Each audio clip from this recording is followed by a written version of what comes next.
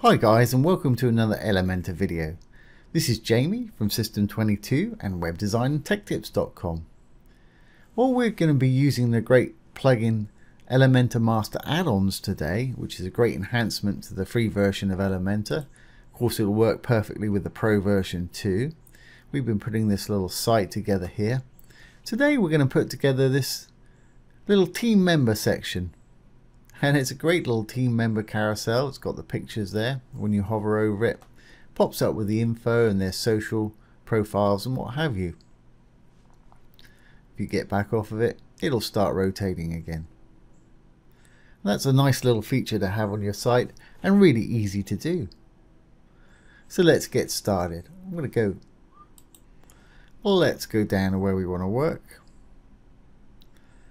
And I'll simply get rid of this section and we'll start from scratch.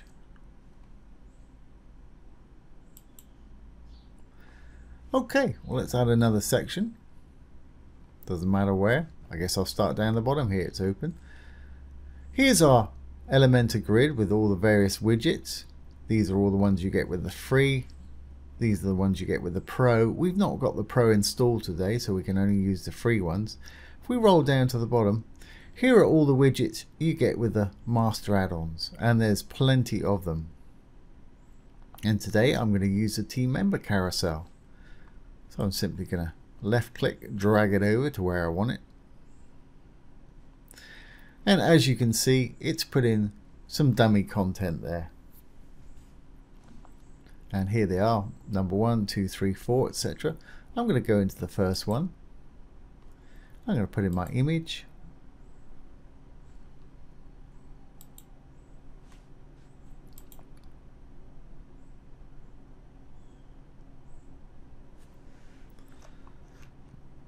Put in his name.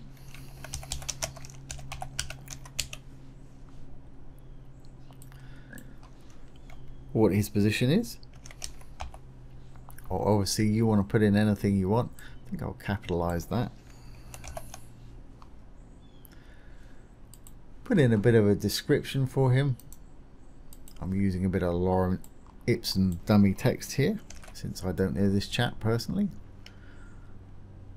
It's okay, maybe a little bit more than I want in there, so I'll shave a little bit off. Great. And you can add their social media for the various sites here simply by adding the link to them here. Let's put a couple in.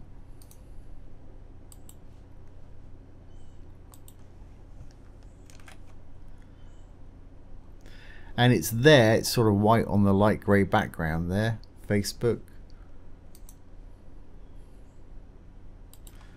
LinkedIn, and let's grab a Twitter as well, I suppose.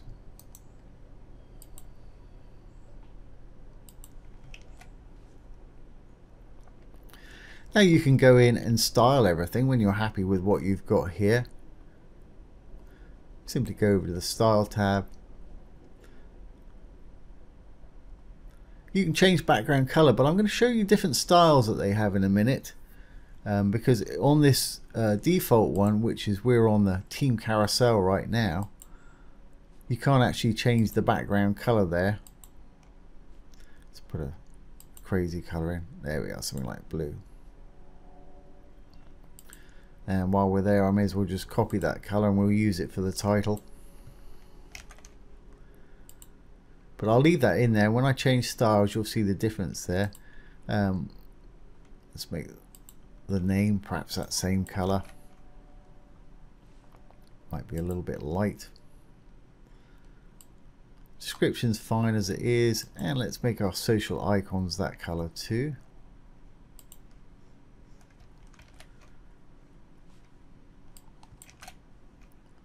There we are. You can see them a lot better at the bottom there.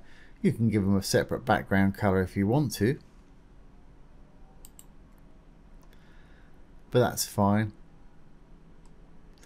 They're calling it designation. We'll call it position, whatever you want.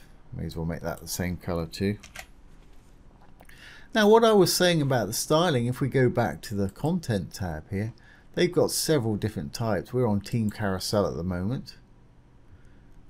circle gradient, where it puts a little gradient behind there, and you can see that background colors come in there also that we put in there.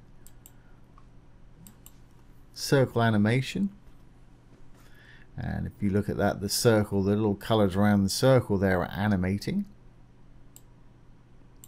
and you've got various different animation styles you can have there.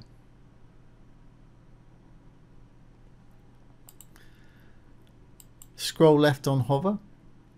This will put the social medias to pop in like that. That would be a good place to put your background colors in for your social media and stuff.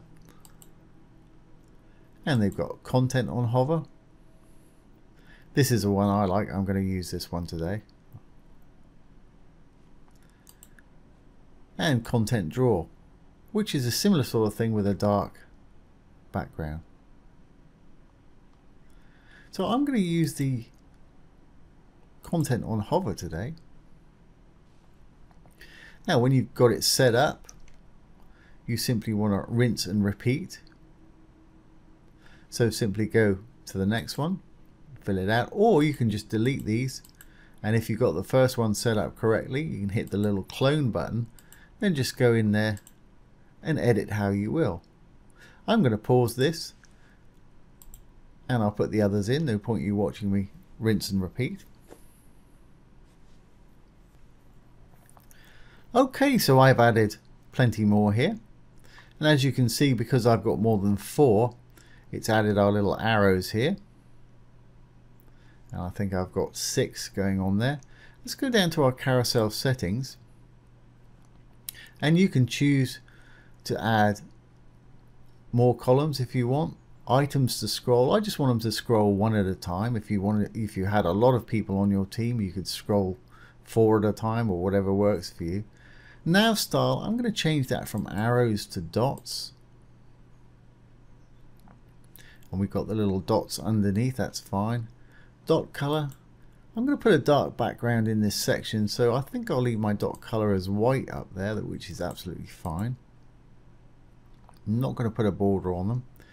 Transition duration is the time that it takes to go from one to the other while it's rotating. At the moment that's set to 3 seconds or 3000 milliseconds. That works for me. That's absolutely fine. I want it to autoplay, so I want it to start spinning as soon as it gets into view there. Autoplay speed, well, that's every 5 seconds. I'm going to take that down to say 3. Infinite loop, yes, I want it to go round and round. I don't want it to stop when it gets to the end. That's fine. And I do want it to pause on hover. That means when somebody hovers over it, it'll stop, because that way people can read the content and click on the links if they want to. That works for me. So we're pretty much there with that carousel. The only other thing I want to do is perhaps give the section a dark background and a title perhaps. So let's go into the section, and I'll give it a gradient background. See, second color's fine as black there. Let's put a sort of dark blue in the top, or medium blue. Great. The only other thing I want to do is add a title. So let's go back to our grid or matrix at the top here. I'm going to use one of the free Elementor heading modules there, or widgets I should say. I'm just going to drop it in on top of the carousel there.